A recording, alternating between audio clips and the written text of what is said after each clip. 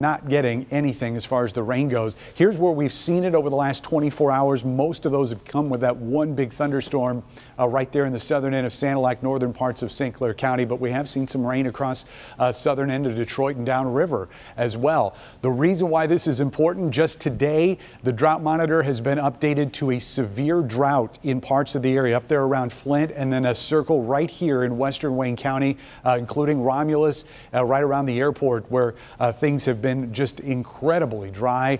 We're not really anticipating any significant rain over the next 7 days. We've just got a couple scattered shots here in the next couple days.